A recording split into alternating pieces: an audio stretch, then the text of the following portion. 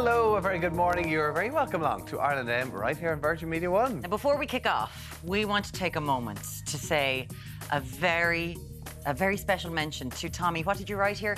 Tommy Bow, who is a complete legend. Is that right? Did I get that right? I don't know who wrote that. You don't know who wrote that at all. Yes, Tommy Tommy was inducted to the Rugby Hall of Fame on Friday. Himself and Fiona Coughlin. Fiona being the first woman to ever be inducted into it. There you are. There. Yeah. Look at you, aren't you handsome in a suit? Why can't you dress up for us every morning? No, it was a special day. There's my family, Lucy, my wife, brother and his fiancée Jill, mum, dad, and my sister Hannah. Yeah, it was a special day. It's weird getting into the Hall of Fame. You kind of think you're meant to be an awful lot older. But it was a special moment, and yes, Irish Rugby Players Ireland Hall of Fame. So and did everyone, when people have been singing Hall of Fame at you all weekend, be like, I think more people are just kind of thinking, Him? How did he get into it? Well deserved, Tommy. It was well deserved. Thank you. And thank you for slagging me off during your speech as well. I did. Proper order. 100%. I got a message from the team going, we think Alan knows who he is now that he's at the Hall of Fame. So it's very interesting. Our Hall of Famer, Tommy Bow. Thank you. Now, coming up this morning, we're going to be chatting to the controversial founder of the Lovin Dublin website, Niall Harbison, who is on a mission to save thousands of Thailand's street dogs. There you have it. We'll also be meeting the real-life ex-mobster who has turned TV consultant on the hit TV series that I cannot watch because the violence makes me want to cry. It's Gangs of London. So good. So violent. Yeah. Barbara Windsor's widower, Scott Mitchell, has opened up about his romance with the late EastEnders legend in a new book. Scott will be here after 9 to discuss their 27 years of marriage and Barbara's battle with Alzheimer's. Now, we gave you a sneak peek there a second ago. I'm sure you're all sitting there going, what's going on with Alan Hughes? Where is he? Alan! I'm in Australia! Get him out of here! Get me out of here! Yes, like I said, it's fab, isn't it? I'm a Celeb is back. 10 celebrity campmates returned to the Australian jungle last night to face a record 24 trials.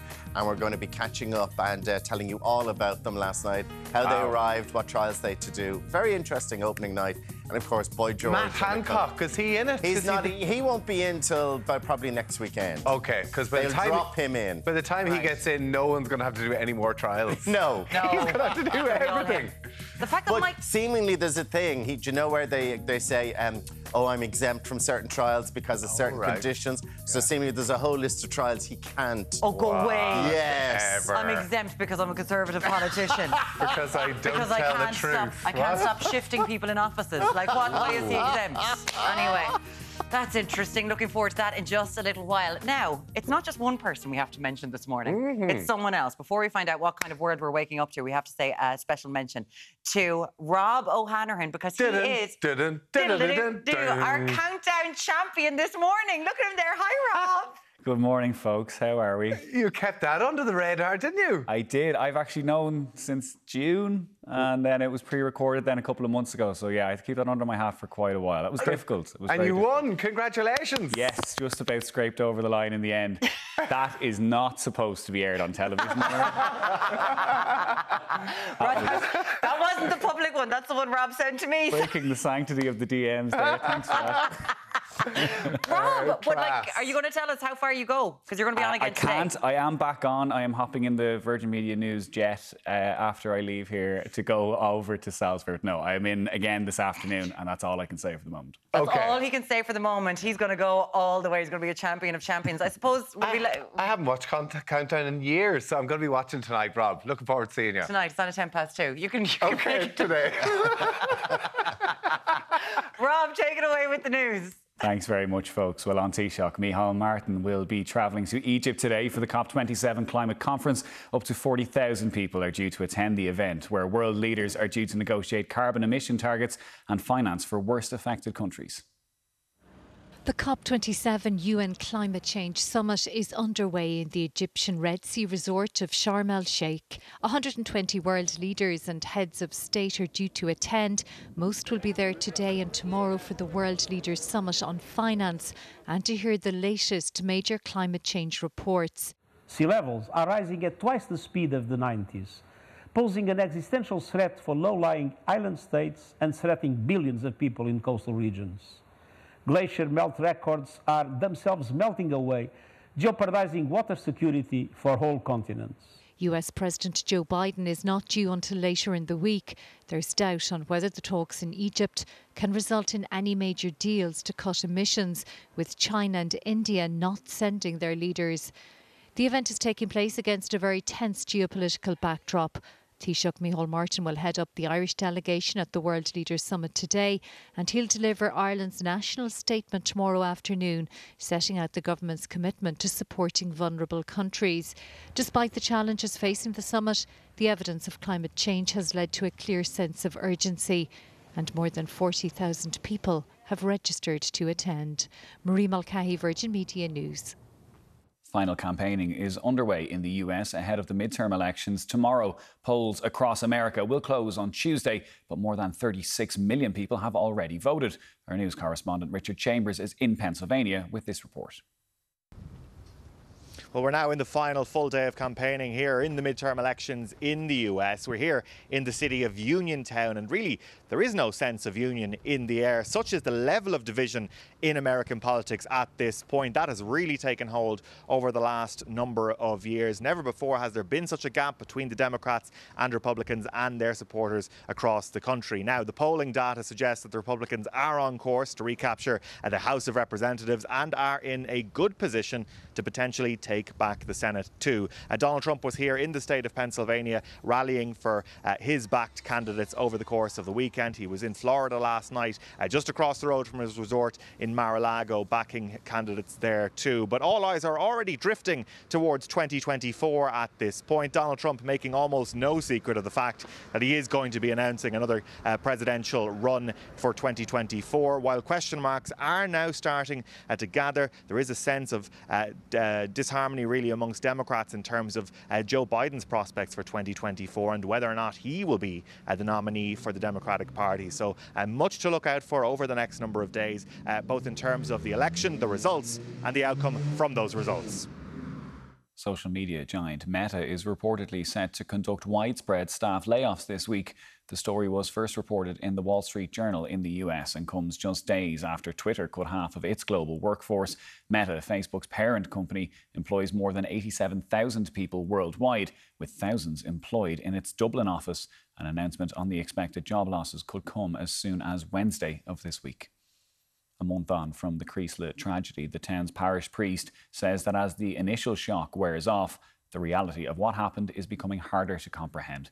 Investigations are continuing into the explosion in early October, which saw 10 people lose their lives. Month's Mind masses for the victims will take place this week as locals continue to support each other. We're all doing our best to heal, not to forget, not to move on, for we won't forget, we won't move on, but to cope with the sad and most tragic reality that happened on Friday the 7th. Gardaí are renewing their appeal for information on the whereabouts of a missing woman from Westmeath.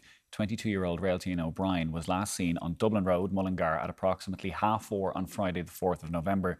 She's described as being approximately 5'7" in height, of slim build, with blonde hair. When last seen, she was wearing a black jacket, black leggings and white trainers. Gardaí and Raeltine's family are concerned for her welfare and are anxious to locate her. And a yellow rain warning for Galway and Kerry is in place this morning, while a separate yellow wind warning for 5 counties comes into effect at 11 a.m. Cork, Kerry, Waterford, Wicklow and Wexford are set to face a spell of very strong and gusty southerly winds, with damaging gusts of up to 110 kilometres per hour possible. There is also a concern of localised flooding in Galway and Kerry. Both warnings will end at 9 o'clock tonight. For car insurance, van insurance or home insurance, call the Quote Devil. Unless, of course, you've got money to burn. A wet and blustery start to the week, with overcast sky and widespread outbreaks of showery rain. The best of any drier spells will be over eastern Ulster and northeast Leinster. Highest temperatures of 11 to 15 degrees. This afternoon, rain will spread eastwards across the country, with localised flooding possible. It will become windy and also with strong gusterly southerly winds, strongest in the south and southeast. Early tonight, then, rain will gradually clear eastwards, with showers following from the west. Some heavy southerly winds will ease as the rain clears and will be moderate to fresh in strength. Lowest temperatures of 5 to 9 degrees. For first-time drivers, young drivers, returning drivers, if you've had an open claim or have had too many penalty points. The quote devil's always got one hell of a quote. Now, following the last few years of climate-related disasters and broken temperature records, world leaders are meeting in Egypt for COP27. Yeah, after the break, we're going to discuss if the annual UN summit, well, is it going to have any impact on global warming? Yeah. Let us know on this 0896 111 111. We'd even love to hear from you on your opinion on it. We'll see you after this short break. UN's Climate Change Summit has opened in Egypt, that's COP27, with a warning that our planet is sending a distress signal. So joining us to discuss this is environmental geographer Dr Darren Clarke, and live from Brazil is renewable engineer Fergal McEntee from Extinction Rebellion. Good morning to you both. Fergal, I'll come to you in just a second. Darren, we hear about global warming. We hear about all these plans where there's talk of we want to just keep warming to 1.5 degrees above pre-industrial levels. It looks like we're on target to be double that. We're going round in circles. What is happening? Where can we go? Do you see it's just inevitable that it's going to get worse? Yeah, I think that's a really important point you raise, a really important question. We are on course for a doubling of what we committed to in only 7 years ago in Paris to keep temperatures below 1.5 degrees Celsius. And I think countries really haven't stepped up to the mark. They've talked the talk to date, but they really haven't kind of walked the walk when it comes to climate action. I think one of the things we're likely to see in the upcoming negotiations in Egypt is a ramping up of those ambitions. So we've said that 1.5 degrees is the maximum we can get to, or the maximum we want to limit temperature increases to. And I think, as you said, 2.8 degrees Celsius is what we're currently committed to if we pledge or meet all our pledges. I think the negotiations in Egypt will now see us ramp up those ambitions further. But you're absolutely right. We seem to be going around largely in circles. And I mean, if I was sitting here 2-3 years ago, I would have hoped that we would have had some agreement and some commitments by governments today, but we really aren't getting there at the scale that we need to. Darren, I think one thing is that when you sit down and you look at what needs to be done, the scale is just so massive. And for an awful lot of us, we'll be gone. We'll be dead by the time that we're in these really large-scale weather events that are going to be possibly planet-destroying. And we keep on seeing these ads on TV and these companies going, how you can help, do your little bit, which is all well and good. But we've got companies who are causing large-scale pollution like this. The governments are doing nothing about them. They're letting them pollute. We saw fracking licences under Liz Truss in the UK. Yeah, let's award a bunch of fracking licences. Let's just spill as much sewage as we want into seas. There's no pressure on companies. Governments can say all they want, but they don't seem to be actually making any companies, large-scale polluters, toe the line. Yeah, I think that's a very fair point. I would take it to, I suppose, if you take this back to an Irish context, I would see that at a sectoral level, we have a really good opportunity. Two of our most polluting sectors, if we look at it in an Irish context, and I mightn't be liked for this, is agriculture is one and transport is the other. But we actually have an opportunity to fundamentally make lives better for people, and to make transport more efficient, to make agriculture more efficient, to make it more environmentally friendly. Bringing people along is the real challenge. And I suppose if you take agriculture as an example, and even transport, if you take agriculture as an example, we have in Ireland and at EU levels, we have incentivised farmers financially to increase their livestock numbers.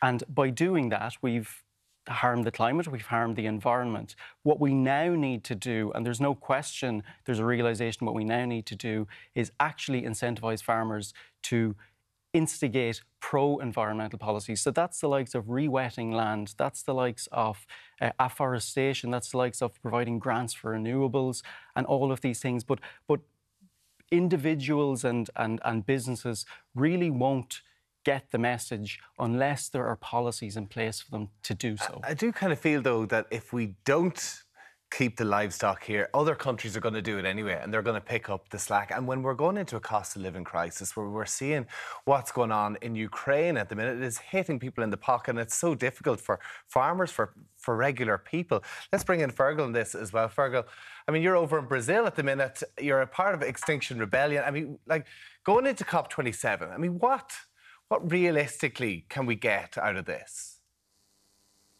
Well, to put things in context, just a couple of points you're talking about just there.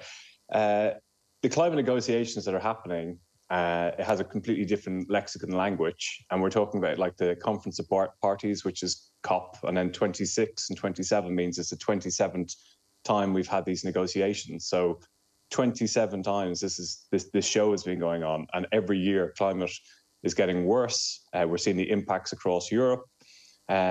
So we're pretty much heading in the wrong direction. We've got 3 years to curb emissions, according to the latest IPCC reports that are coming out, and we're going in the wrong direction. There's so many issues going on with COP. We've got like the loss and damage. We've got how we're actually have a just transition. But for me, the key area to actually look at, and Darren was touching on it, is the NDCs, which is the nationally determined contribution. And the NDCs is what each country has actually pledged it's going to do to reduce its own greenhouse gas emissions. And you were talking about agriculture just there. Ireland, naming and shaming, like 2020 was pretty much the worst country in Europe, not keeping any of the commitments. 2021, they put an action plan into place, which is great. So the NDCs is like each country having a plan. It's like you need to lose weight.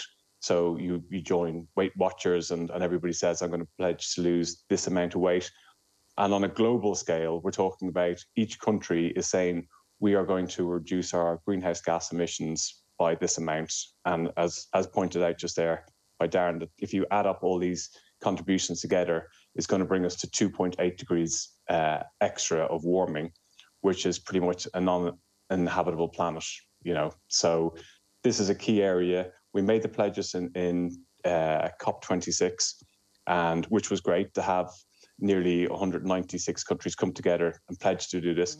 COP27, we need action. And that's what we need. We need action. We need to start implementing these plans. And this is like, we're looking at like all the headlines last week about Europe, almost double the average temperature of what we've seen. Like you can go to Portugal and it's 30 degrees. Like Ireland is so warm. At the weekend, it was like 12, 13 degrees in the middle of November. You didn't need a coat. Like it's so, like this is happening. We know that stuff like this is happening. And you're in Brazil at the moment, of course. There's been mass deforestation of the Amazon, which is basically keeping the planet going by Bolsonaro. So this is a very political issue. Extinction Rebellion have been making these sort of, you know, kind of stunts, essentially. And we've seen that, like, with people going into museums and throwing stuff on paintings and not doing any damage whatsoever.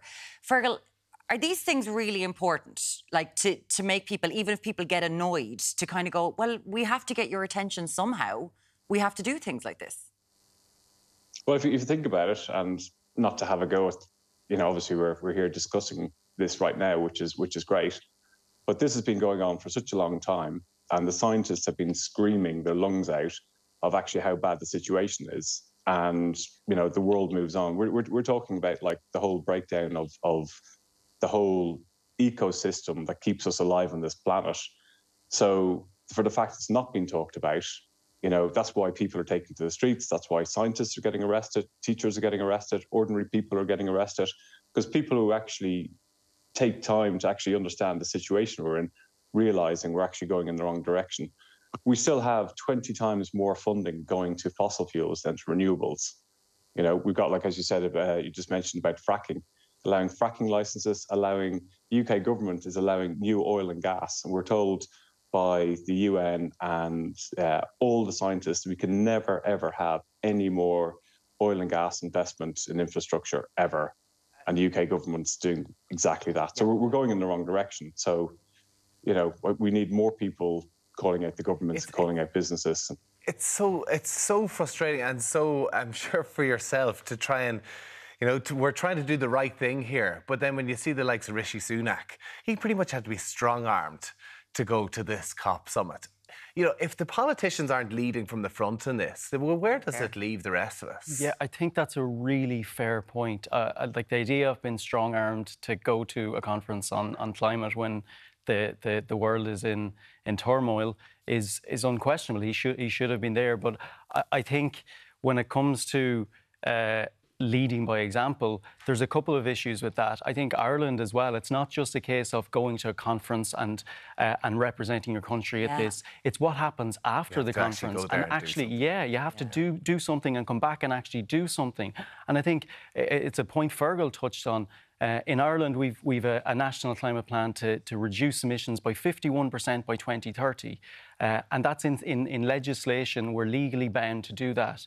Last year, our current roadmap, we've assessed for what it will take or what we will get to based on our current roadmap of all the ambitions. If we said we do everything that's in our current ambitions, and it will only get us to 28% of that. So it's fine in saying that, yes, we do this, but actually it has to be followed up by action. And Rishi Sunak going or not going is kind of it's an elephant in the room. It doesn't really make a difference if he's serious about doing something when he comes back. And I think that issue versus actually doing something is much more important. We're not even getting onto the fact that we're now in Yemen. It's been over a decade of a famine, but what's happening in Africa, Horn of Africa, mass famine is happening there. Millions of people are absolutely starving. And in the 80s, that would have been on the TV all the time, but it's not now. It's mad what's happening. Do you care? Is this something that impacts you, that you think about what's going to happen to the planet after you're gone? 0896 111 Dr Darren Clarke from DCU, thank you so much. And Fergal McEntee from Extinction Rebellion in Brazil, thank you so much for getting up early for us, Fergal. We'll talk to you again very soon. It's time now to take a look at this morning's papers, starting with the Irish Times. Its headline, HSE to contact 100,000 victims of cyber attack. More than 100,000 people who had their personal data stolen during the HSE cyber attack last year will begin being contacted by the service in the coming weeks. More tech jobs losses feared as cuts at Facebook parent Meta. Fears for more Irish tech jobs are mounting, with reports that Facebook's parent company Meta is planning to embark on a major round of job cuts in the coming days. That's the front page of the Irish Independent. The Examiner leads with climate toll rises as COP27 begins. The last 8 years are on track to be the warmest on record, whilst the rise in sea levels has doubled in the last 30 years. Just some of the dramatic telltale signs of the impact of climate change. On to the Daily Mail. Tourist towns demand plans for refugees. The paper reports Ireland's tourist towns say they can't cope with another influx of Ukrainian refugees due to a chronic shortage of housing, as all hotel beds are full. The Mirror goes with the earth is burning. The past 8 years will be the hottest on record, sparking the melting of the ice caps and deadly floods and heat waves. And the Star leads with mob killed Willie and Anna. A Drogheda gang has been named responsible for carrying out the double murder of William Mon and Anna Marslevane, court files claim. And the Sun leads with the prices fright at IKEA. IKEA's Irish shoppers are paying nearly 70% more for their many popular products than consumers in Germany. Joining us to discuss the stories making this morning's papers is Terry Prone from the Communications Clinic. Good morning, Terry. Good morning to Terry. Now, we're going to start with, this is, of course, the last week has just seen the tech sector. We're all looking at what's going on with job losses there, in news this morning that Meta is looking at cutting jobs across its global workforce. The new phrase is tech reset. Tech reset means recession in the tech industry, and it's going to be big and it's going to be bad. Meta have 87,000 employees worldwide. We don't know at this stage how many they're going to cut. The Wall Street Journal said that it was going to be extensive, and the word is that people working for the various outlets were told, stay home, don't do any unnecessary travel. You're going to get that email. So be home to receive it, to convenience us. And the word is that that's happening on Wednesday. Meanwhile, Stripe, the Irish-owned company, is also in the business of cutting its staff because, do you know what? Oh, they just overhired. Now, that's going to be... John Isle in The Independent has very interesting stuff on that this morning. And he says there's going to be an interesting proposition to see how many of their 300 Irish employees they can cut, because Ireland gave them 42 million on the promise that there would be 1,000 Irish jobs over the next 5 years, which I'm not very good at sums, but I figured that's 42,000 per job that the state gave them. So they might be a little bit slower to cut those jobs. Here. And they are saying, for what this is worth, their PR people would be helpful in this, they're saying that they're well placed to weather a downturn. In their statement, when it came to Stripe, they did point to the fact that they've got, the revenues are huge and all that kind of stuff, which would have been hard for workers to see. They've said that they've overhired up to 1,000 people. The fact is, with all of these tech jobs, and there was a huge amount of hiring that went on, if you look at Ireland, people are going into tech, even if they're not doing anything in college to do with tech, because there's big salaries for starting graduate jobs, right? They're making billions. Like, it's not like they're not making lots of money, but for their shareholders, it's not enough. It's not enough. So let's get rid of some people so that we can keep profits high. That seems to be what's happening. It very much, they're looking at the next quarter all the time, not as the old family firms have always done, look to the long term. But even your point about people going into tech and getting large sums of money. Not necessarily true of all of them. If you look at Meta, for example, in Ireland, they have something like 6,000 people. Interesting little phrase coming through in the reports, and it is this: of whom half are staff. Only half are staff. They have a system, many of these companies, where if I'm the big boy, I don't want to have any trouble with staff and benefits and health insurance and all that jazz. So I'll say to you, tell you what, you hire them and then lease them to me. Okay. And so you have quite a lot of people, half of the Meta people in Ireland would be on that one remove contract situation where A, they can be paid less, but B, they have much less security. So this is not going to be good, and it's going to cause a rethink in Ireland. A worrying time for so many thousands of people over the next couple of days, really. And then with Twitter as well, it's just, it has been a bad week for the tech industry. It really has.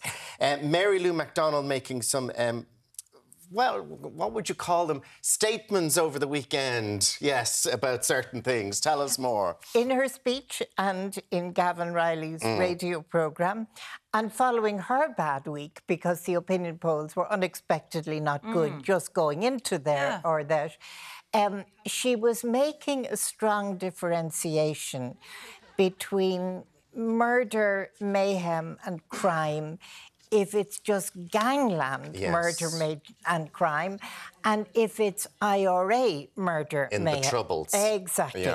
And I think that Margaret Thatcher was quoted to her. Margaret Thatcher said, crime is crime.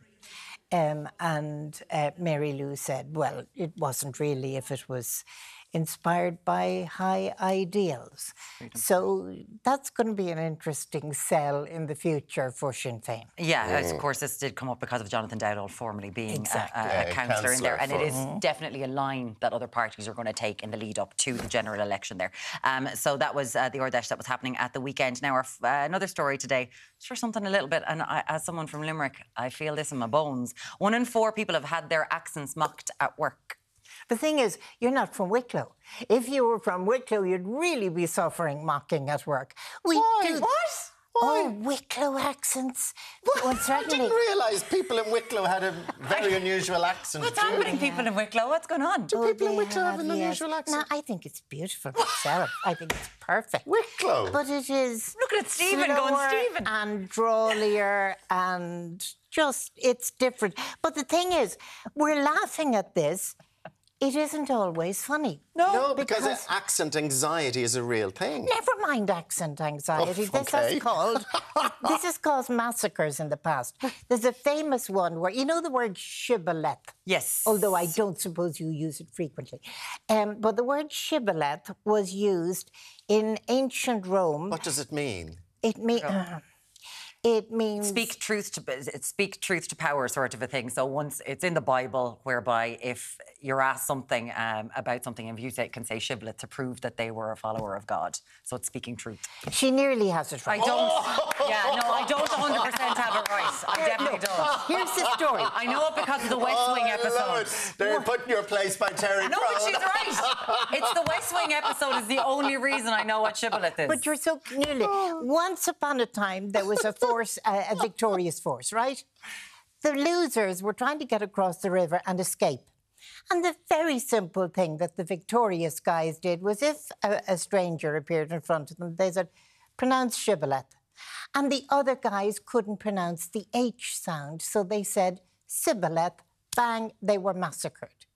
Now, we haven't actually given you a good definition of what the word means, but that's for another day. No, I feel like we need to do that. We've moved away from the Wicklow accent, though, haven't we? I don't know where we've sort of gone with it. I know I'm rewatching The West Wing tonight. Going back to your point, people have, and it's legitimate, accent anxiety because they know damn well that if they have, for example, a working class accent, it may mitigate or militate against them getting promotion in certain companies.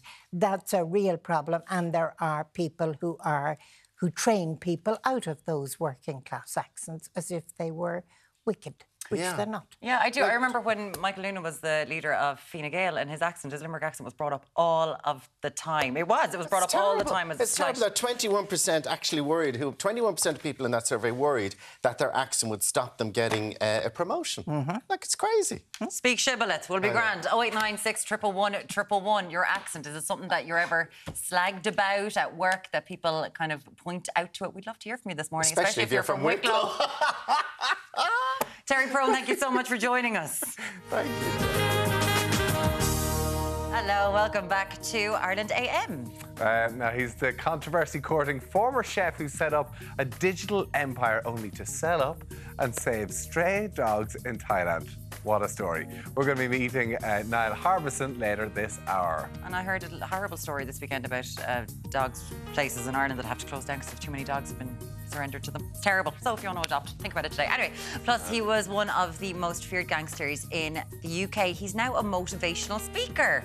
I mean, isn't that great? And this is Gangs of London, isn't it? This is the new show on Sky at the moment that is so brutal. It's so violent. We're going to be talking to reformed mob boss Stephen Gillen about working on the hit series Gangs of London. He's a consultant. No, that's not violent enough, lads. Get it more violent. No, I did this and this way is what worse. I did, yeah. It's that time of the year when celebrities park their pride to suffer bush tucker trials in the jungle. We're going to be discussing the early frontrunners in I'm a Celeb. And we've got some hotcakes in the kitchen. And you know what? We're not just talking about Alan and Paul. I hate myself. Hi. How are you?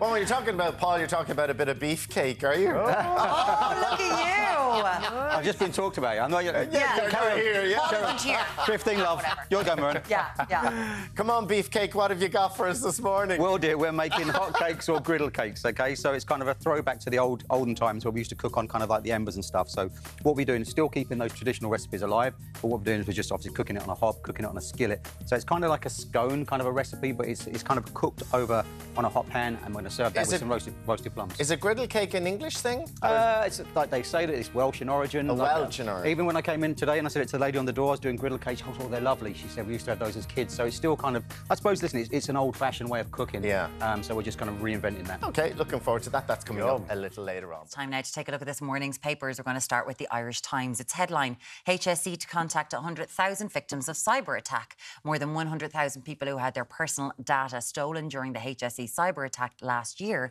will begin being contacted by the service in the coming weeks. More tech job losses feared in cuts at Facebook parent Meta. That's the front page of the Irish Independent. Reports that Facebook's parent company Meta is planning to embark on a major round of job cuts in the coming days. The Examiner leads with climate toll rises as COP27 begins. The last 8 years are on track to be the warmest on record, whilst the rise in sea levels has doubled in the last 30 years. That's just some of the dramatic telltale signs of the impact of climate change. On to the Daily Mail now. Tourist towns demand plan for refugees. The paper reports Ireland's tourist towns say they can't cope with another influx of Ukrainian refugees due to a chronic shortage of housing as hotel beds are full. The Mirror's front page, "The Earth is burning." The past 8 years will be the hottest on record, sparking the melting of the ice caps and deadly floods and heat waves. The Star leads with mob killed Willie and Anna. A Drogheda gang has been named responsible for carrying out the double murder of William Maughan and Anna Varsleven, a bombshell court files have claimed. And the Sun leads with the prices fright at IKEA. IKEA's Irish shoppers are paying nearly 70% more for many popular products than consumers in Germany. And it's still very cheap. Isn't that mad, though? They've increased their prices across the board, I think, as well, though, because of cost of materials. 70%. It's insane. Listen, you can charge anything you want in Ireland. This place, yeah, go on, do whatever you want. It's hard to get it over here. Oh yeah, it's really hard to get it to Ireland. Hey, what about with this amount of job cuts in Meta, which is quite frightening. A lot of people are worried, obviously, today that if they could get that call, and there's so many people in tech in this country as well. So many people get that email landing in your inbox. Yeah. And a lot of them would be contractors as well. Yeah, so it would be very easy to just get rid of them. Noel's just said when workers started working from home, they highlighted to employers that perhaps they were overstaffed. More than that, if work is to be delivered digitally and remotely with no attendance in the office, then future work requirements could be sourced globally at the cheapest cost base. Watch this space. Workers have shot themselves in the foot. Now, they didn't decide to work from home. COVID made them work from home. A lot of them have said, no, I prefer to stay working from home. So then why employ somebody in Dublin when you could employ them somewhere else? Would be a lot cheaper. Well, because there's tax repercussions, and that's been an issue. And a lot of people say, who moved to Spain from Ireland when they were in COVID and said, I'll just rent over here, it's cheaper, which I totally and utterly understand. There have been tax implications as a result. And of course, you are taxed where you're based. And we were talking about accents earlier on as well. And there was a survey that people said their accents, 21% of people said that they felt that their accent stopped them getting a promotion or would hinder them getting a promotion. I always get, oh my God, you don't sound like you're from Limerick. I get the same, you don't sound like you're from Ballyfermot. What? That's why you got the job on the telly. That's it, yeah. They were like, can she do the not sounding from Limerick? Greg O'Shea will be joining us soon as well. Terry Prone, who was here with us earlier on, was saying she felt that the worst accent from Wicklow. And we were going, Wicklow? I love that Terry doesn't care. She's like, yeah, whatever. What about Wicklow? What about the RD Gardaí? I tell you, RD. Hey, how's it going there? Is this the RD? Is that the RD Gardaí? RD and RD. Suzanne says, I'm from Wicklow, and I totally agree with Terry. It's the worst accent in Ireland.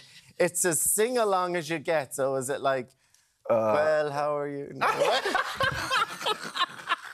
think you've nailed it there, yeah. Absolutely. No, hold on, go again. How's it going, Mary? Do you think everyone that isn't from... I don't know. Do you think everyone who isn't from Dublin is from Cork? Is that what it is? Is that Cork? Is it Cork pie? All right, Cork there you accent. go. I mean, whenever I went and played in the Ospreys over in Wales for 4 years, I used to get abuse every day for my accent. For your Monaghan accent? Yeah, for so many people, I'd say, who are living and working but in the UK. But you don't have a thick else. Monaghan accent. No, but it's the Irish accent. It's the Irish accent, yeah. And then, obviously, Monaghan and... Yeah, exactly. Because the Welsh is so much better. Gathran Zita Jones, can you give us one more RD? She is a bit of the RD. Can you give us one more? The Aldi, Galdi. I love it. Tell us, do you like your accent where you're from? Do you think it's the worst accent? Where do you think has the worst accent? Or the best accent? Or the best accent in Ireland? Gavin. An hour from Dublin. Now, coming up next, we're going to ask him about his action. He's the reformed British gangster. Actually, maybe we won't. To have a movie made about his life. We're going to be chatting to Stephen Gillen after the break. Now, Stephen Gillen was one of Britain's most notorious gangsters, but turned his life around upon his release from prison back in 2003. He's now a best-selling author who's discussed everything from his life and an entrepreneur, and he's recently been working behind the scenes on the programme Gangs of London. It's such a good show. The violence is it's crazy. I think we've got a sneak peek of Series 2 that we can show at this hour of the day. No, we're fine. We'll hit them harder than they've ever been hit. Oh, you stupid. If you want them gone, you have to take what they control. Street by street, gang by gang, tower by tower. You have to destroy them from the ground up. You need a returning king. He does so little in that, and it is so powerful. Stephen Gillen joins us live from London now. Good morning, Stephen. How are you? Hi, I'm Aaron. Hi, Tommy. It's lovely to have you here. When you got the call from the producers of Gangs of London, because they brought you in as a consultant, what are you doing on the show? I was the face of the marketing. I mean, there's a lot of people are the inspiration for this, Maren. Obviously, it's a realistic series. It really is. It's a very brave series as well. You know that shows people a lot more about the upper echelons of organised crime, especially in the City of London. It's extremely violent. I mean, like I nearly had to turn it off at one stage because it was so bad. But what sort of stories? Are there stories? Because as a consultant, you know, it's kind of based on bits of your life. So are there many stories that you have actually experienced that have actually been put into the show? I can say a lot of characters on there. It's very well drawn, the script, you know, and the character development, immensely so. And you know, of course, the fact and fiction, you know, is the thing to use, you know. But yeah, there's a lot of characters on there that resemble certainly a lot of people I used to know. And Stephen, is the violence, is it heightened for entertainment purposes, or is it real? Let's be honest, Maren. Organised crime and its aftermath and what it does. It's a terrible business. It's very violent. You know, it really is less and more than what we see on Gangs of London. The entertainment is there, of course, to drive the narrative, and it's an extremely violent depiction. But you know, let's be honest, violence is violence. There's certainly a lot of terrible violence in organised crime. I mean, people probably tuning in now and looking at you, Stephen, wouldn't be thinking that you were involved in a high level of violence and crime at different levels. But you grew up in Belfast, kind of at the height of the Troubles as well. Was it a difficult time to grow up in Belfast, or is it something that you look back on with fond memories? I look back with fond memories because it's my history. It's me. You know, I always have that place in my heart back home. All my family was Irish. You know, of course, it's part of me. I stayed there till I was 9. Of course, I was right in the middle of it all. When I come to East London, for instance, it was a fast place, but it was nothing like Belfast. It was calm by comparison. And when did your life of crime begin? As you mentioned, you moved to London when you were 9 years old. Like, are we talking in your teenage years, or what happened, Stephen? When I look back, Maren, I would say that it started when I come to London, really. You know, I was the child on the boat, you know, with nothing that was sent to a place he didn't know where he was going. So, you know, I had to circumvent a lot of stuff. I had to survive, and, you know, that forged me. I had a lot of the further traumas that made me really open to be groomed and susceptible to the life I stepped into. Do you think that that's a problem? I mean, because you were known as very much a hard man who, you know, had to be the person who laid down the law, I suppose. I mean, do you look back on that? Do you look back on that? Are you scared to even think of that? Have you kind of tried to delete those memories from your brain now?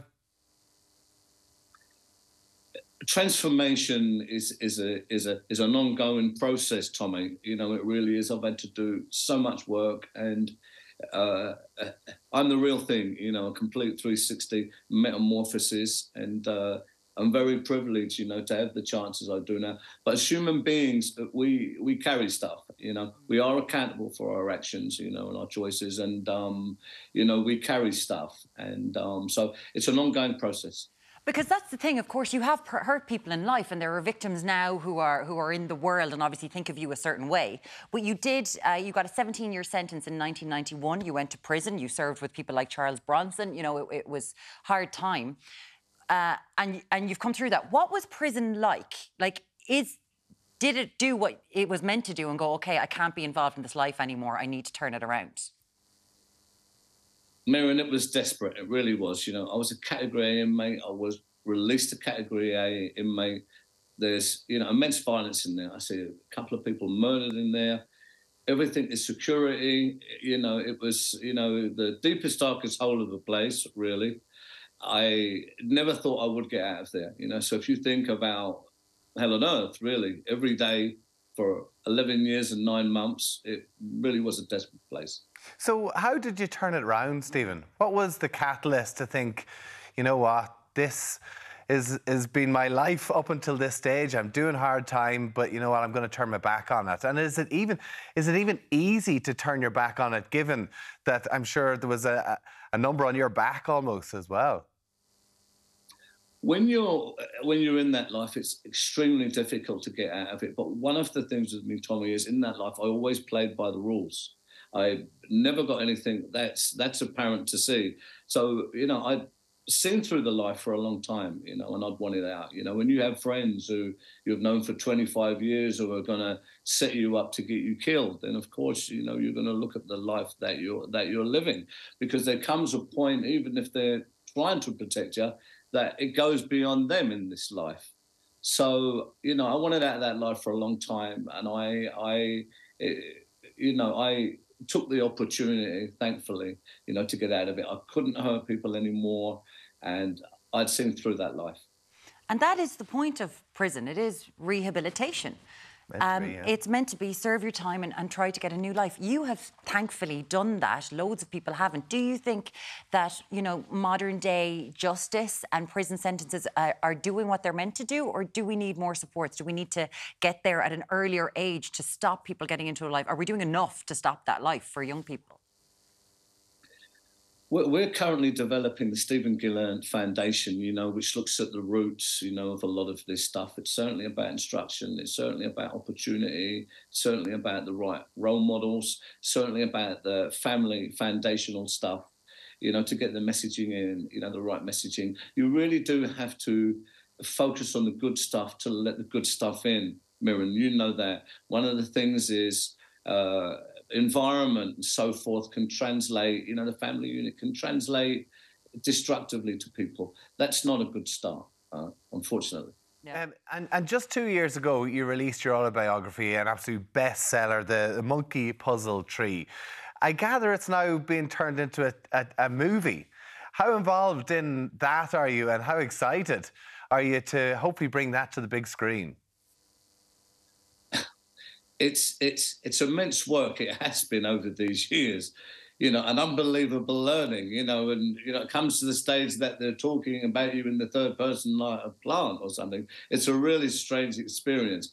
But I've been in the middle of that. I'm a CEO of a media company. We make TV and film. I know the industry, which has really helped to navigate getting it to the silver screen in the right way. So I've been very lucky there too. Well, every time I see Colm Meaney on the screen in Gangs of London, I'll be thinking of you. I think he's got a few of your characteristics on that. Stephen Gillen, thank you so much for joining us this morning. Thank you. Thank you. Cheers. Yeah, it's Gangs of London Series 2, available on Sky Atlantic as well. It's too... I love it. It's sound really effects. good storyline, though. The storyline, I love all that. Yeah, I know, brilliant. but when they're crushing bone, they're crushing bone. OK, still to come, lots more Ireland. Hopefully going to be in the kitchen for a bit of food, feel the old tummy rumbling. That's coming up next. Oh, sweet. Inspired by nature, powered by light. Becco Harvest Fresh sponsors cookery on Ireland AM. Now we're feeling hot. Paul Knapp, the firefighting chef, is making griddle hotcakes. Good morning to you. Good morning, guys. How are we? This is unusual for you. I know, I'm not really a baker. It's not really my... There's too many rules in baking. You have to follow, like, recipes, and it has to be weighed and stuff. You can't just chuck it in, so... Yeah, well, you've absolutely nailed it. So we haven't tasted it yet. Off you go. Knock yourself out. You look amazing. So what they are... Yes, please. There you go. All of that is dairy-free. There's no butter. Oh, look at this, lads. Are you getting this? Look at that. Oh, look at this. Let's just spend the next... How long have we got? 6 minutes of watching Tommy eat food? Yeah, tell us us. What have we got here? Right, so basically what we've got is we've got griddle hotcakes and we're serving those with baked plums. So we're starting to introduce some kind of like seasonal flavours, OK? All of the recipes up on Island AM's Facebook page as well as Virgin Media One's website. So what we got first of all is I just introduce you to these baked plums. They're really, really simple to do. So they act like a fruit compote, like kind of like a cheek jam, something like that, all right? So all I took is 600 grams of plums and all I did is I cut them in half north to south, twisted them open and took out the stones. I got an orange and I just zested the orange onto it and then I juiced the orange. Yeah, so I zested the orange. I juiced the orange as well. Look at that. Juiced the orange as well. And then what I put in there is a little bit of vanilla bean paste and I just put in there some cinnamon. And all we do then is we literally just cover that with some tin foil and we bake those in the oven. So these are really, really simple. They take about 15 to 20 minutes to do. OK, and we want them just so they just kind of start to lose What sort of temperature you think? It's about 180 gas mark 4 for about 15 minutes. Take that off after 15 minutes and have a quick check, OK? So we bang those in there like that, and then we can forget about them, and then we move on to this. All right, brilliant. So lovely. So 150 grams of self-raising flour goes into our bowl, and into that as well we pop in a little pinch of salt. I've got 50 grams of caster sugar goes in there. And then I put 70 grams of currants goes in there as well, OK? If you can't get currants, you can put in sultanas, you can put in whatever you want, all right? And then I've got in a quarter of a teaspoon of mixed spice. So mixed spice is kind of made up of cinnamon, ginger, nutmeg. It's all those kind of seasonal spices, like I put into the plums as well with the cinnamon. And all we do is we just quickly give our little dry ingredients a mix together just to incorporate everything there. And then all I'm going to add into here is it's 70 grams of a plant-based butter, all right? So it's kind of like years ago people used to use margarine and stuff like that, but this is just a plant-based butter. And all we're doing is we're just rubbing this together. What do you mean a plant-based butter? So it's dairy-free. It's marketed like in a butter pack. It's called plant-based butter. Oh. It tastes quite like butter. You know, like margarines used to before taste. They didn't taste like... I don't believe it's not butter. But it isn't butter, yeah. So all it is just plant-based butter. And all we're doing is we're just rubbing this in like you would do kind of if you make like a pastry and stuff like that. So this is basically what it is.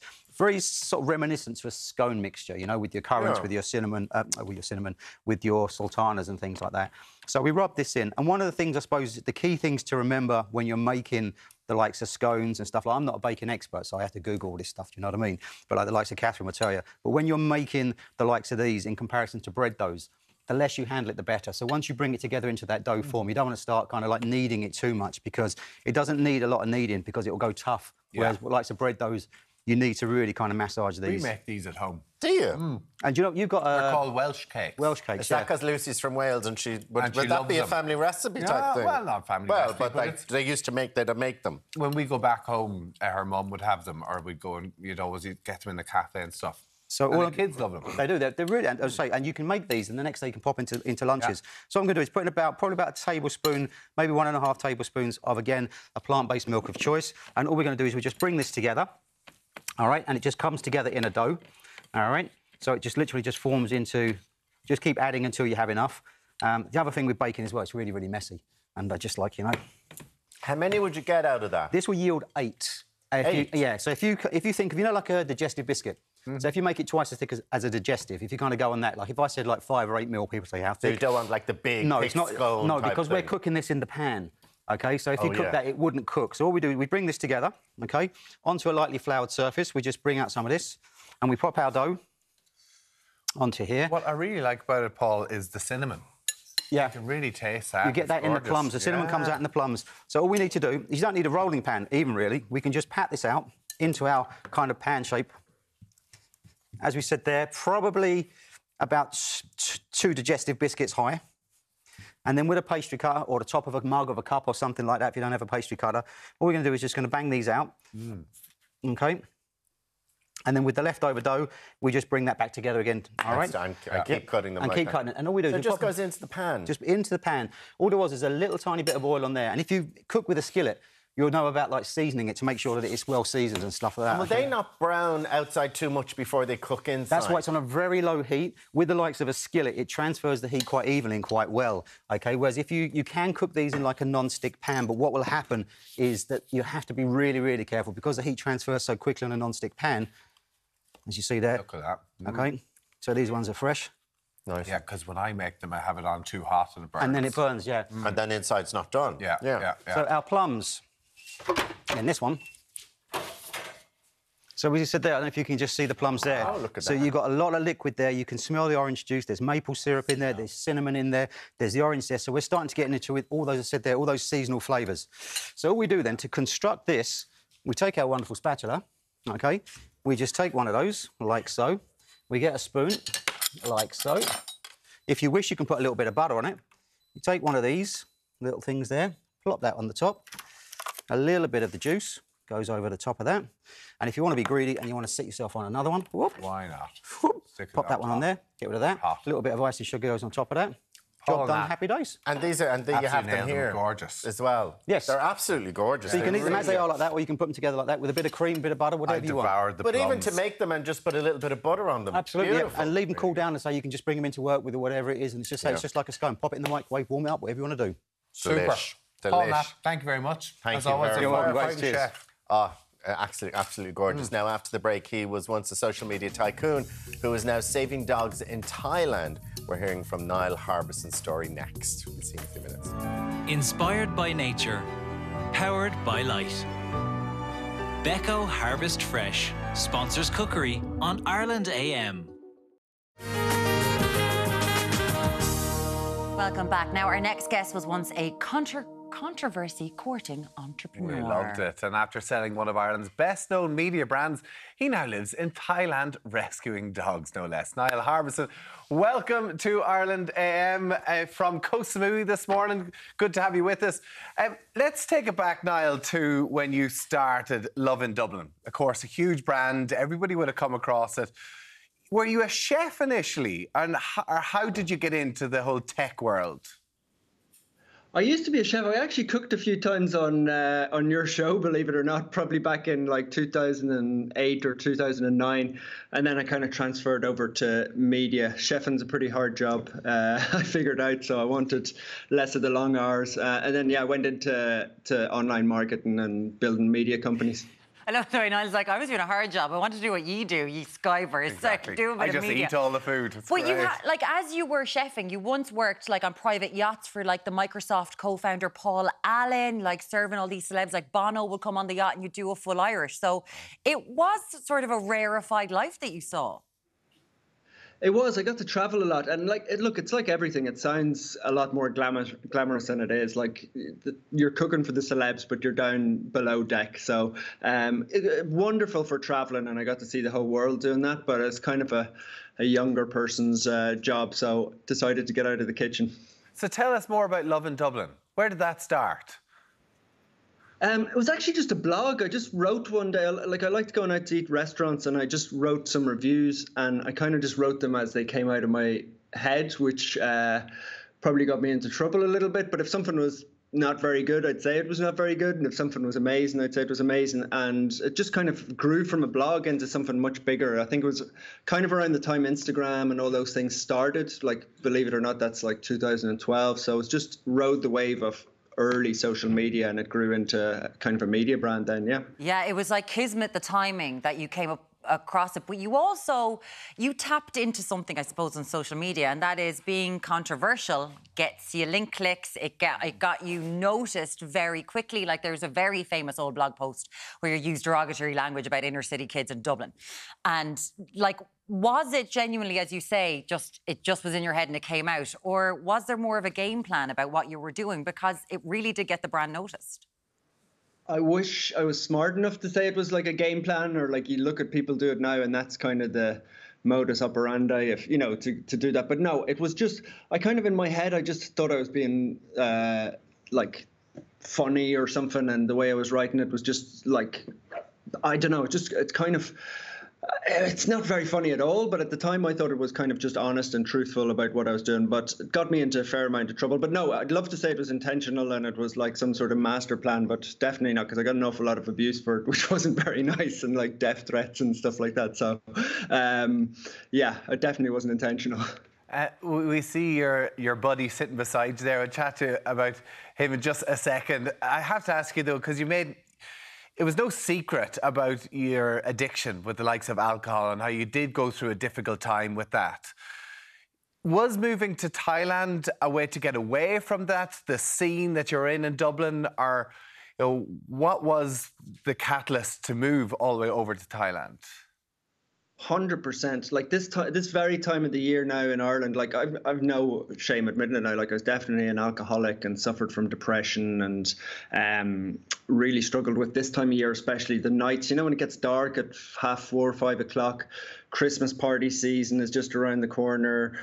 I just loved the pints of Guinness at 5 o'clock and then ended up at 3 o'clock in the morning coming home when most people would go home normally. And that sounds like fun and a bit of a laugh or whatever, but then I'd still be drinking on a Monday morning, having a bottle of wine at 9. Probably the time your show's on, I'd be having a bottle of wine and easing myself into the day and taking Valium and stuff like that to calm myself down. So yeah, I moved here for, believe it or not, like Thailand, probably in your head you think party scenes, all that sort of stuff, but actually there's a really healthy living buzz here as well. So that was primarily the weather and the kind of healthy living scene was why I moved here. I think, Niall, reading about your sort of moment of realisation when it comes to alcohol, because you didn't just initially just give it up when you went to Thailand. You did have a moment that changed everything.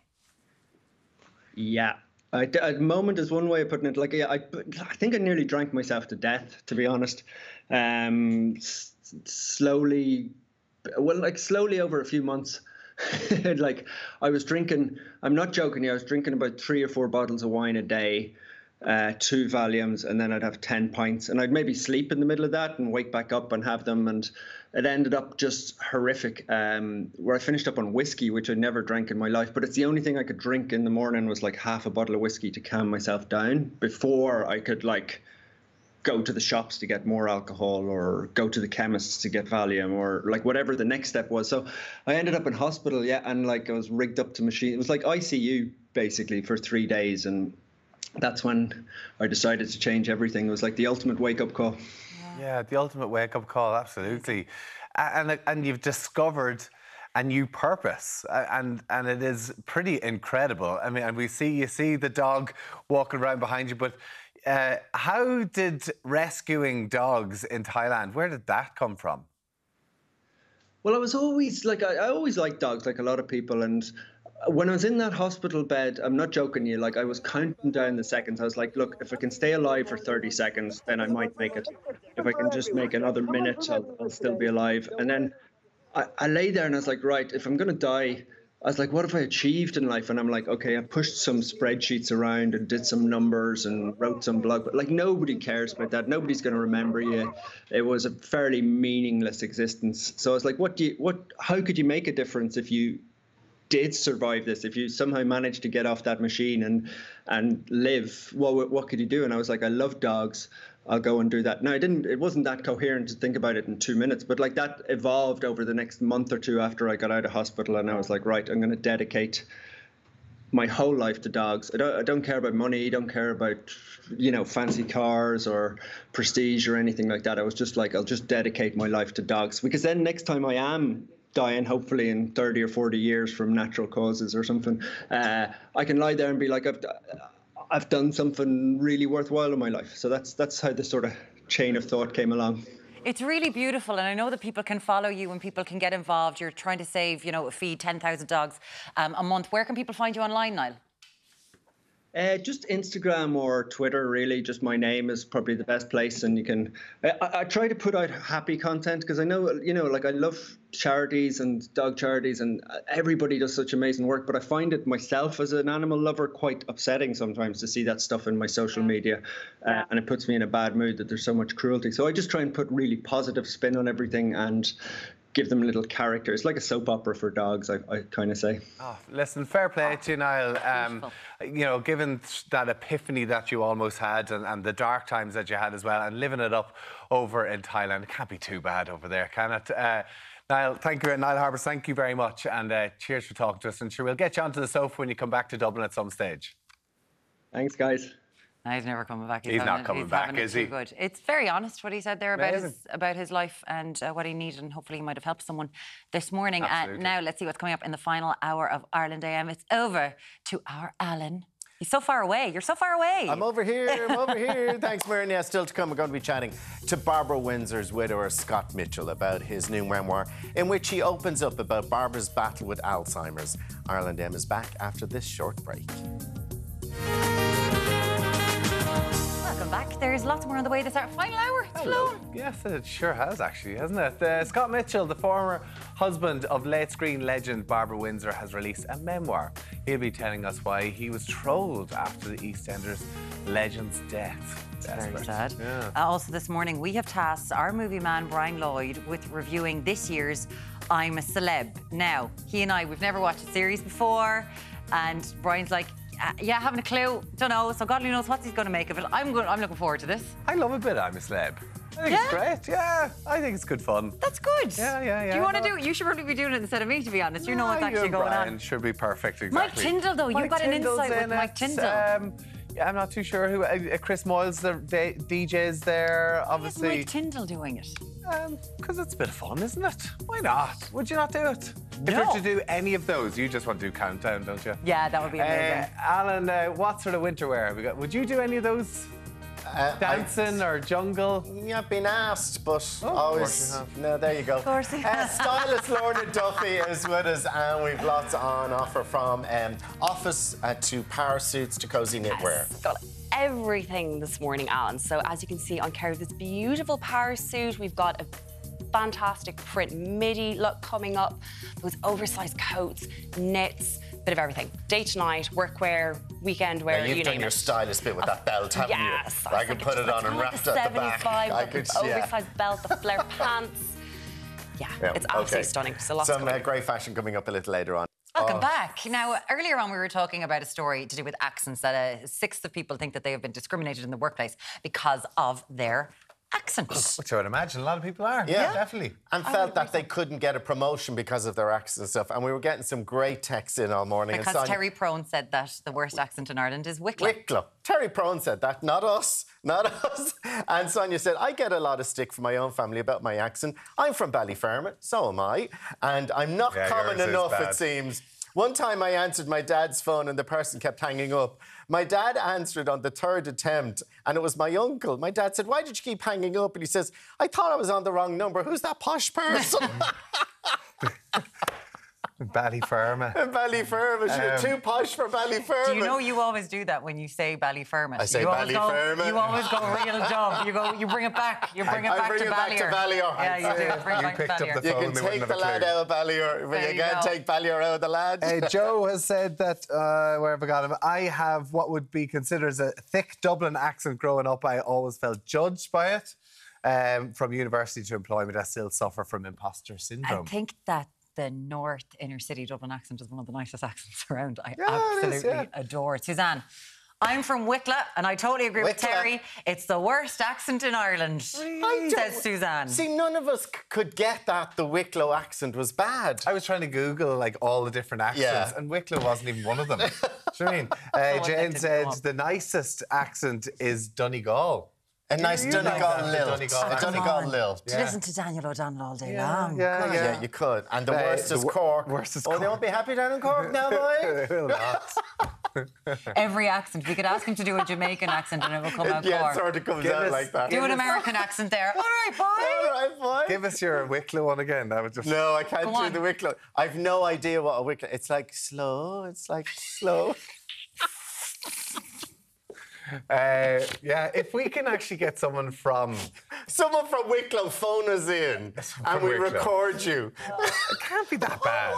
I don't know. It's like phone us in. If you have a really thick Wicklow accent, phone us in and we'll It's not the worst accent. No, it's not. No or do a voicemail on our WhatsApp number. Yeah, okay. There you go.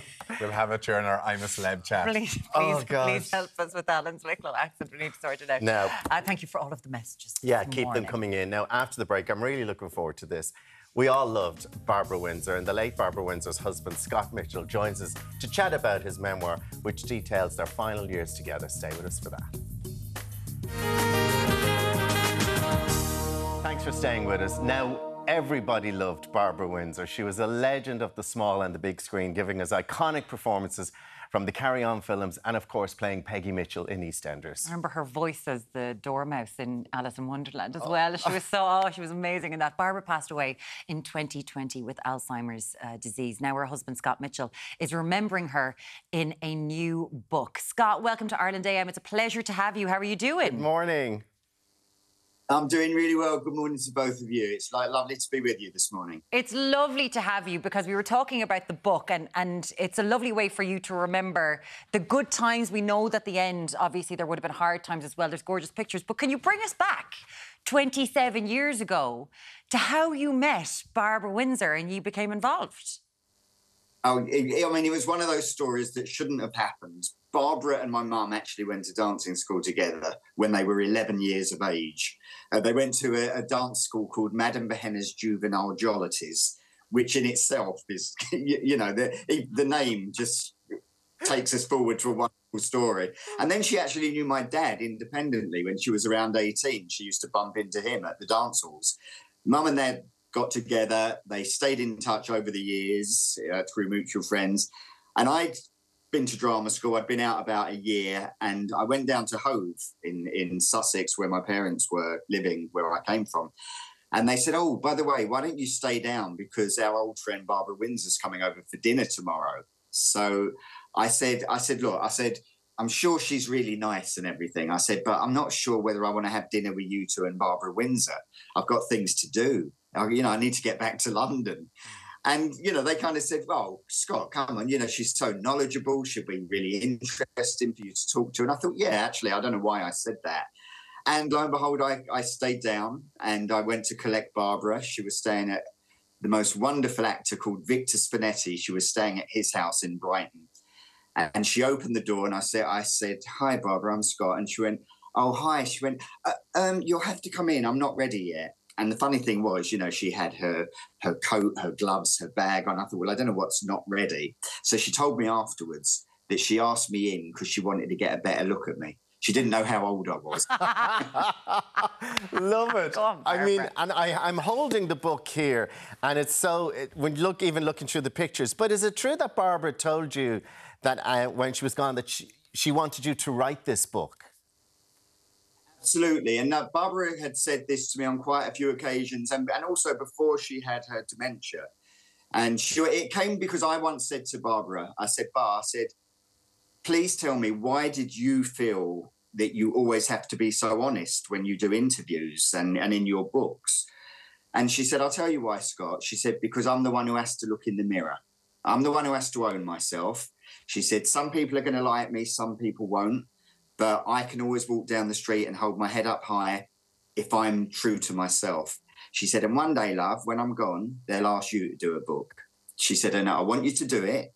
She said, but promise me one thing, you will be honest. And at first I went, oh, Bar. She went, Scott, please, just be honest. It's important for you to go forward and it's important you tell our story. Don't leave it to someone else. And you certainly have been honest in this, you know, your struggles with alcohol, it's all in there. But also, you, in classic reverse sexism, just like, you know, Joan Collins and her husband Percy, who've been together for years, you and Barbara, like the sexism you faced because you were younger than her. And it was pointed out, and really from the start, oh, these two are never going to last, these two are never going to last. And 27 years you spent together. Absolutely. I mean, there was a lot of comment. But the thing is, you know, Barbara and I, we were very real about it. We understood how we came across to other people. And of course, I was 26 years younger than Bar. I was this unknown actor who suddenly appeared in her life. She'd come to the end of her second marriage. So it was very easy for people to make assumptions. It's like they called me a gold digger. And as you'll read in the book, it turned out when I met Barbara, she had a huge debt from a bad business venture from her second marriage. She was £1 million in debt. So as far as a gold digger was concerned, I was a pretty useless one. And Scott, literally, what was it like then? Because we're looking at some of the pictures here, and I'm looking at some of the pictures like with Cilla Black and Dale Winton and Paul O'Grady and all these people, and of course Biggins, who was a huge, great, long-life friend of Barbara. What was it like for you then as a young actor, going to all these parties and meeting these people? I mean, look, it was an incredible experience. I also found it quite overwhelming a lot of the time as well. You know, although I'd been to drama school, that I wasn't in that kind of level of success or anything like that to be meeting and mixing with these people. I mean, our first proper date was at the House of Commons. An MP's birthday party on the terrace of the House of Commons. So for me to suddenly be in this situation was, as I say, exciting, but also quite intimidating and quite overwhelming in many ways for me. But I met some incredible people. Scott, I suppose you don't think about that. You know, when you're in love with someone, you're in love with someone, and you're not thinking about the end. But I know that you kept it secret for a while. When did you notice that Barbara's memory was sort of going? Was there indications and signs? Yeah, it was most likely around 2009, where she said to me a couple of times that she'd blanked on the set, she'd frozen, couldn't remember her lines, which was so unusual for Barbara. She was so sharp. She really, really was. And her memory was incredible. People used to phone her to ask her things. And I said to her, well, maybe, you know, EastEnders, as much as you love it, the hours are really long now at this time of your life. Maybe you should have a little break, which she did leave the show in 2010. Over the next couple of years, I started to notice more things that weren't quite right.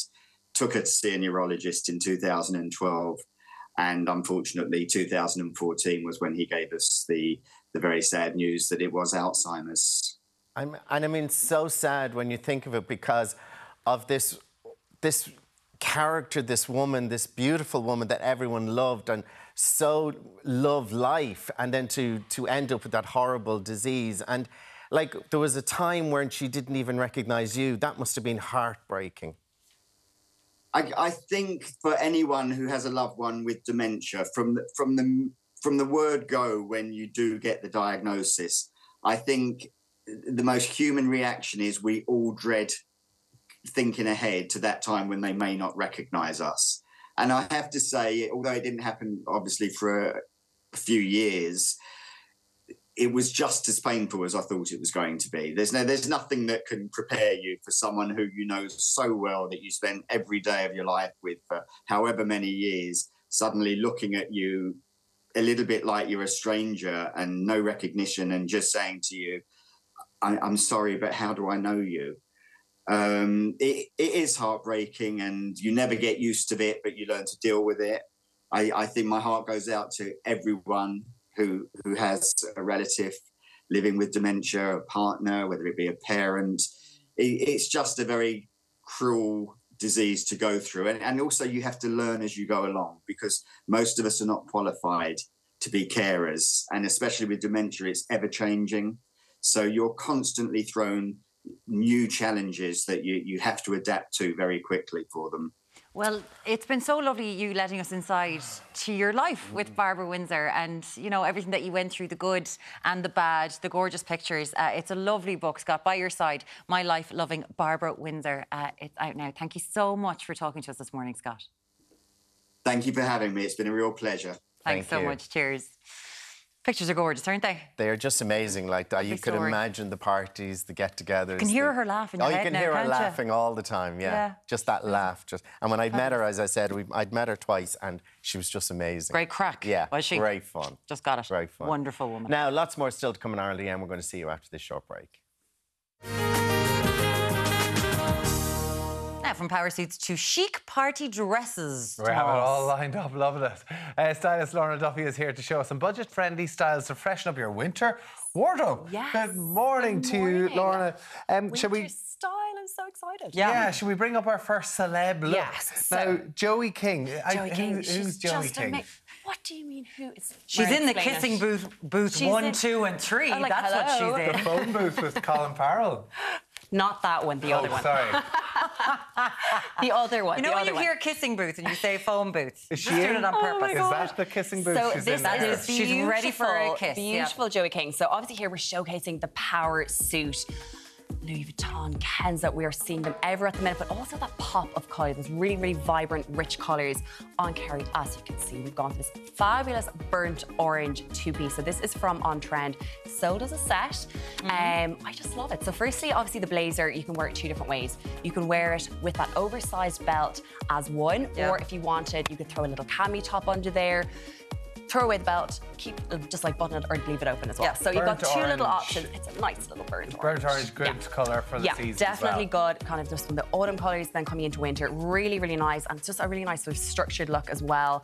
And then we've got these beautiful flared trousers. And then, of course, we've teamed with this little bag. Again, that sort of pouch style bag's very much in at the minute. But That again, bag's if you want, lovely. Isn't it very cute? Yeah, it's really nice. Designer-esque, it works. But, you know, so you could go for a 9 to 5 if you wanted. You could throw on a court heel, or you could dress it up. As you can see, we've gone for a little strap heel. So all of our shoes this morning are from Murphy's shoes in Bantry. Love the little black straps. They're just very, very cute. Absolutely gorgeous.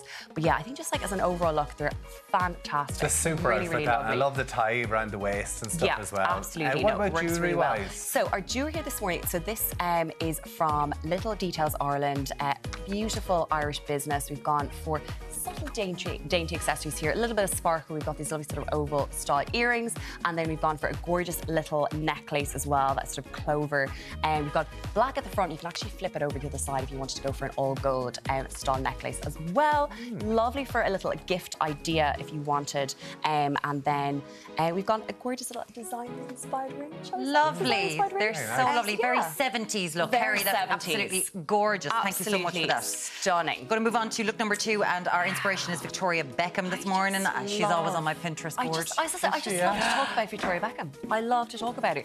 So here we are going for, firstly, the midi skirt, but also those sort of bigger, bolder prints. I like the pattern print. Yeah, so Chloe, so a lot of, like, we've seen a lot of kind of designs, their autumn winter collections, very, very similar styles. Even Victoria Beckham's actually current collection, very, very similar style of skirts and prints and that kind of thing. So beautiful. Now this look here, Noma, is Bang just... on with Noma, yeah. I need this outfit, including the boots, which we'll get to in a minute. However, we'll start off with our jacket. So this is just beautiful. Cream on cream. We've got that leather look. It is absolutely beautiful. It's not your typical leather jacket as well. Oh, it's like Not that noughties biker Gucci. style. Spot on, right? Yeah, absolutely. Really nice. You know, the zip detailing. It's just a little bit dressier, so it's very, very nice. And then we have teamed it up with a light rib. Lovely. Network throw it in because it is winter after all. Again, love that shade. It's really crisp. And you know, if you wanted, the high you could neck go. is nice. That's it. Yeah, really, really, really elegant. And there's just so many ways you could dress No it up, dress blending it with down. makeup involved. Put on a polo neck, you're grand. Your neck can do whatever it wants. Forget it. Absolutely. And then the Minimal print, effort this skirt morning. then as well. And then you have to have the skirt. So this is available in a few different colours. But again, firstly, that pop of colour. Yeah. It's just, you know, it's nice to kind of add in with those neutrals. But again, just the prints. Absolutely stunning. And yeah, I just love it. The It's boots, nice, it's 70s light, again. It's flowy. These boots, I need them, first of Oh, all. Noma, They you're are too cute. I love divine. that. They're Noma, so cute. don't I them love the fall colour, over. the style. I love that they're knee-high. Lots of sizes available in them, but I really, really like the fact that they're not a high heel. No. So they're almost like a block heel. They're So the go-go super- sort of boot yeah, style. go-go boots. Super comfortable. You're going to be lots of walking. You're not going to be walking around, hobbling all over the place in pain. Lovely, lovely heel there, and they're just absolutely stunning. I just Lovely, love and then the cream simple boots. jewellery with everything, And then, gold yes, jewellery So these earrings are adorable.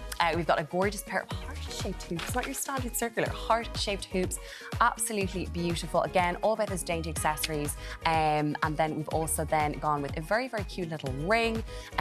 This is sort of like a gold halo-style ring, and then a lovely little bracelet then to just Lovely. Thank you dainty so much for that, accessories. Noma. And we've got a new stand on the catwalk. I know. I love that. Showing off the I feel like boots. it's like her It's a signature flamingo. thing now. It kind of works. Fantastic. Kate Signature thing. Middleton. Yes. So this look here. So firstly here, we are focusing on two things. We've got that lurex style material, so the little bit of sparkle, because obviously we're coming into silly season.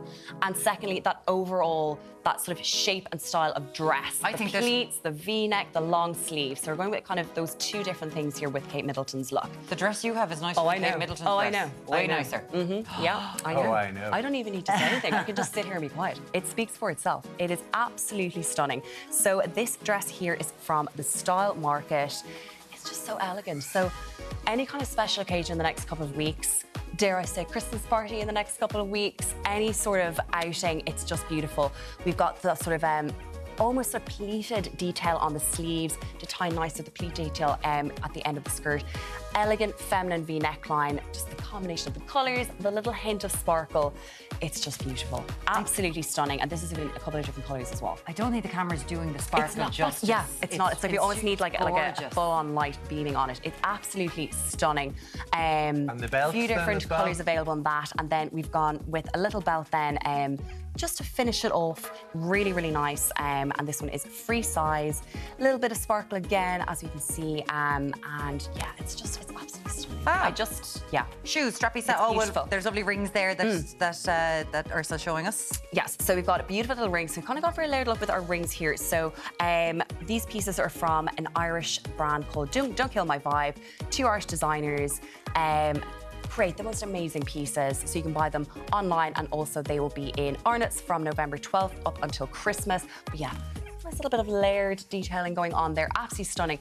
Now, firstly, the earrings. Again, I need these. They are absolute showstoppers. They are stunning. They are brand new they are new to their collection. What I like about them is you can wear them 2 ways. So you've got the sparkly bit, as you can see, or if you wanted to go for simple gold hoop, you simply open the clasp and take the diamante out, and you've got a nice simple pair of gold hoops. And then, as you can see, you've got a nice little simple pair of gold strap sandals, just to tie in with our gold accessories and that kind of thing as well. Ursula. Very nice, Ursula. Lovely. Very, very cute. Absolutely stunning on Ursula. Now, our celeb here, Ashley Roberts. You like a bit of the Pussycat Dolls, don't you? Yes, absolutely stunning. Pink on pink on pink. Pops of colour, more pink on pink on pink. So again, we're going for this sort of Prada, Valentino vibes. Again, those pops of colour, but also that oversized jacket. All those oversized jackets are really in at the minute. So here we will start off with this fabulous little coat. So this is available in lots of different colours, a gorgeous deep green, a blue, but again, the pop of colour with the pink. I just think it's just lovely. Absolutely stunning. That oversized, again, you need a really nice cozy jacket for winter. It's an absolute wardrobe staple. This is available in lots of different sizes as well as lots of different colours. Fantastic price point. And then we're going to move on to our knit. Obviously a knit, you can't have enough knits this time of year.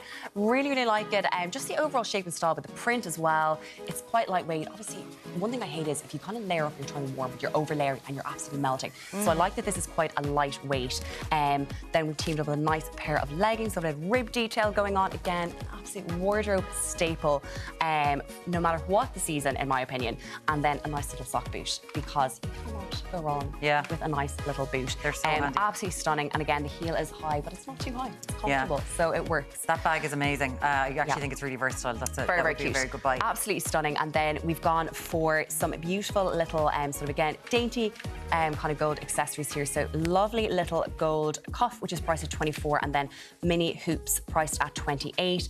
Again, all about layering those accessories up. Absolutely stunning. And then here we've gone for sort of a chunky style. We've had our dainty accessories, now we're going for a chunky style heart bracelet and a gorgeous little heart ring then. Just to finish off a little winter look. So there you go. Lots of winter must-haves. Very nice, getting us all set for the winter season. Thank you so much. Now we're moving on. Yes, Alan. He's a celebrity. Get him out of here. He says that every morning. That's right, Tommy. After the break, we're taking a look back at the first episode of this year's I'm a Celebrity. Get me out of here and seeing who might just be the early frontrunners for King or Queen of the Jungle. We'll see you in a few minutes. Can't see a thing. We're being so subtle this morning, don't you think? Now, it's time of that year again. I'm a Celeb is back, and this year the celebs are back in the jungle for the first time in 2 years. I've never worn one of these before. This is mad. I just do that all day. Here to give his thoughts on this year's contestants is first-time viewer Brian Lloyd. He's here with us. But before we chat to him, let's take a look at last night's opening episode. Welcome to Australia!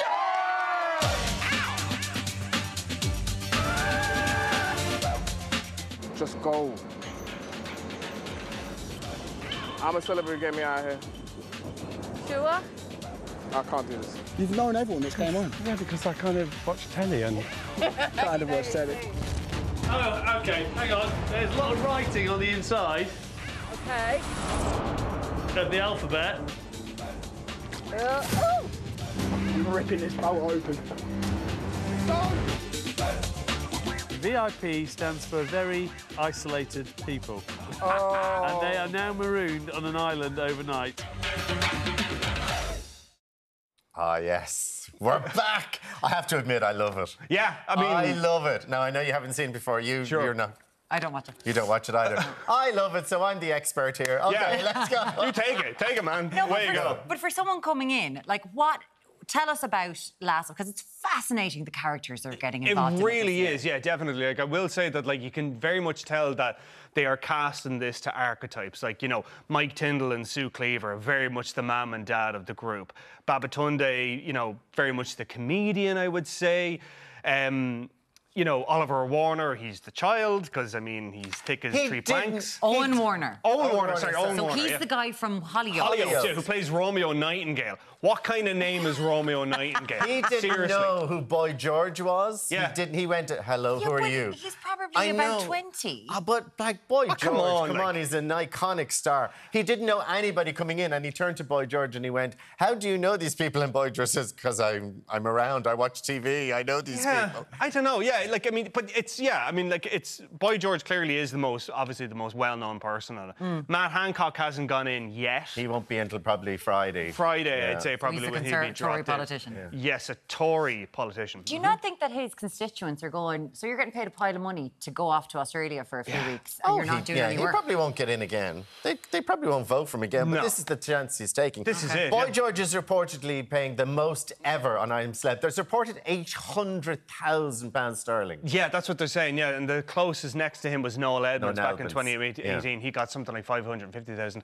Matt Hancock, apparently, according to the Times, is being paid £400,000 to do this. Like, look, the reason why people go into these shows, it's either they want a payday, they are trying to rehabilitate their career in some way, shape or form, or they're going into it for exposure. In the case of Matt Hancock, I'd say it's probably all three, because he was involved in a lot of scandals when he was health secretary. Yeah. He then had an extramarital affair. So, like, he's got all the reasons to go in there. Boy George, I mean, he's clearly going in for a payday. Olivia Atwood, I mean, people know her from Love Island. Yeah. She's definitely like an operator on the scene, because, like, she did like a couple. What was it she did? Celebs Go Dating. Celebs Go Dating. This is her job. This is her job. She just goes from one show to the next. Yeah. Exactly. So, like, and you can already tell, like, when she was going in there, like, she was cracking jokes about her veneers and the fact that, reality TV stars are, not that smart, and I'm here to prove them right. Like, she's very self-aware. Exactly. She's funny. Exactly. And that helps. That's a big help. I like her. I would have thought Chris Moyles was only going in for a payday as well, but there's no reports on how much he's getting. No, not yet. And, like, to be honest, like, I mean, I would have thought, like, Radio X were paying him enough as it is, so I'd say he's probably going in there for the exposure, because let's not forget, like, Radio X, I mean, that doesn't broadcast here. Chris Moyles, outside of media people, he's not that terribly well known. Like, and on top of that, as well, is the fact that he, like a lot of people on this show, has had controversies. Like, he was... he had a lot of controversies saying stuff that was pretty homophobic, pretty transphobic and all the rest of it. So, like, he is trying to, I guess, rehabilitate his image in some way, shape or form. But I don't necessarily know if he's going in there for the money. Yeah, and we have people like Charlene White, who's a Loose Woman presenter. Yeah, interesting choice, because, like, I mean, she has, like, some pretty strong journalist credentials, that sort of way. Like, she was an ITV news anchor and all the rest of it. Now, I'd say probably, I mean, she was brilliant in The Challenge, by the way. Like, she was fantastic in The Challenge. We'll talk about that later. But, like, I would say she probably went in there because, she's doing Loose Women now. I'd say she's got a bit of a yen for doing reality TV, and it's more fun than doing the news, like. And we've got Babatunde. It is, like. I love Babatunde on Celebrity Gogglebox. Yeah. He's with Mo Gilligan, and I swear to God, the two of them just make me so happy. Yeah. He's a dote. He's what you want to in the late hours when it's winter. Exactly. He's just joyful, isn't he? And, like, not only that as well, like, it's the Bush Tucker Telegraph. The Bush Tucker Telegraph. He was in there last night going, yeah, the VIPs. We'll explain what happened, because the 4 VIPs were picked. Yeah. They went for a nice meal, but then they thought, oh, this is going to be grand. But then they went, this is Babatunde, and the others then facing the challenge. And here's the VIPs now. They thought they were going to be all grand, but they landed on an island, and they've to stay on this island overnight and do the first challenge. Yeah. And, like, we don't even know what it's going to be yet. But, like, yeah, they were basically deposited on this island. Had to sleep outdoors, with beds and everything, like really kind of grimy-looking beds and everything. God help This him. is George Michael, So this is- Scarlett yeah. Douglas, Olivia Olivia Atwood. Atwood, and who else was Chris there? Chris Moyles. Moyles. Chris So Moyles. they're the very isolated persons. Yes. They're the ones now, they have to do the first challenge. So they have to sleep on these like rough beds, no comfort at all, and do the first challenge. Okay. To get stars for the camp. From there, we know that Matt Hancock is coming in later on this week. Also, someone that I wouldn't have expected when it was announced that Sean Walsh, who I think is a fantastic comedian, but obviously everything that happened when he was on Strictly, that he kissed Katya and his girlfriend, like he's going in to rehabilitate That's his it. image, That's what I'm saying right? to you. Yeah, it's like, I mean, look, I haven't watched the previous series, so I can't really speak to it. But like, it seems very clear this year that everyone is going in there with a specific reason, and Sean Walsh again is going in there to kind of rehabilitate. Okay, himself. first night down. What do you think? It's grand. I mean, like, no, look. Well, no, in fairness, the first couple of episodes I've are been told always that. like that. Yeah. You're being introduced to them, and it's a bit, you're not getting into the nitty-gritty of what it is. Definitely. Like, I was talking to Jen Gannon about this, like, because she did it last year. She Yeah. was giving me tips or whatever. But she was like, yeah, I mean, it's like, day 3, day 4 is when you kind of see everything. But I mean, yeah, it's good crack. It's fun. I mean, obviously, like, it's been a successful show. This is whatever season it is. You can see why where it makes its kind It's of. going to be huge. We'll all be glued. Thank you very much for Brian that. Lloyd, thank you so much for joining us. Now, for a look at what's coming up on tomorrow's show, Tommy. Who's going to win, Al? Quickly, prediction. It's too early to tell. Go on, Way who do you too think? early to tell. Okay, Way too early. Mike to tell. Tyndall. Mike Tyndall. That's what I'm going for. Now, the ball Diego Maradona used to score the Hand of God goal against England at the 1986 World Cup is going to go up for auction next month. Wow, we're going to chat to the man behind the auction. Plus, Tipperary hurler Padraig Maher will be here to talk about his memoir, All on the Line. Ireland M. It will be back tomorrow from 7 right here on Virgin Media 1. The ball, yeah. We have see the it tomorrow. ball. No, we won't have it. Well, we might have it. See you later.